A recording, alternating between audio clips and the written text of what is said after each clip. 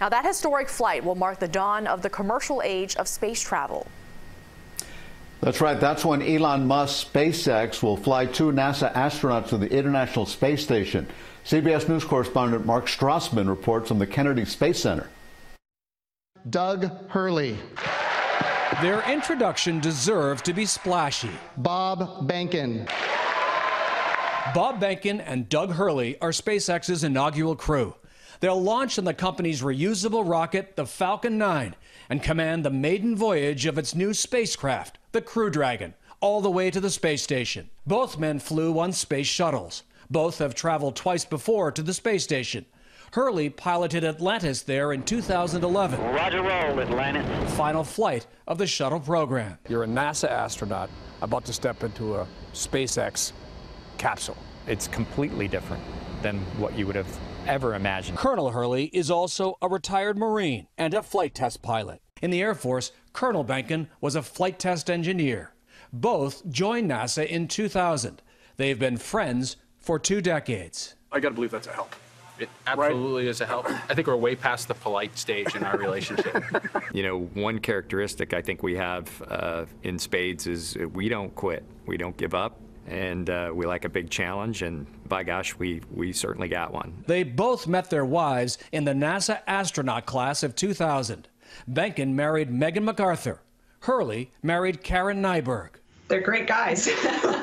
In 2009, McArthur's robotic skills helped prolong the life of the Hubble Space Telescope. She and Behnken have a 6-year-old son, Theodore. We just try to talk to him as normally as possible about, this is Daddy's job, this is Mommy's job, Dad's going to go and launch on a rocket and go to space station, so that it's just kind of a normal thing for him to absorb. Nyberg, Hurley's wife, has spent 180 days in space, including 2 trips to the space station. Apparently her hair is still up there. I get reports all the time. She's got long blonde hair, and they are still finding it in the filters up there. What is that like to be married to other astronauts and launching into this new era of space exploration? The biggest thing is we know how they're going to feel on launch day, and it is way harder on them to watch somebody that you care for get on a rocket and go fly than it is for the 2 guys on the rocket. On launch day, Hurley's son Jack will be watching.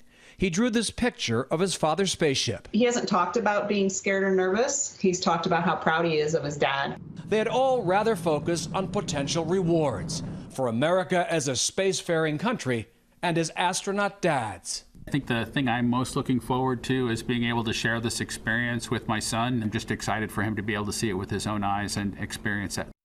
10-year-old Jack and 6-year-old Theodore will both be here to watch their dads launch in person, and that should give them a new appreciation for what Dad and Mom do for a living.